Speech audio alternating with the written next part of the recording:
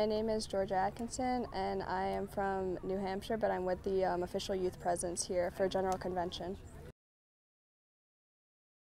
I don't really know where to begin. Like, it makes me so mad that our country is able to even put women and families and even separate families in these centers when all they want is to just seek asylum here, but instead we're like, no, you can't do that. So we just shove them away in a place where we don't even know how big it is and we don't even know how they're being treated in there. And to me, that's just appalling to me. That it breaks my heart to think that we could do this to people who are people like us. Like, we're all God's creation, we're all God's creatures, like, we're all the same.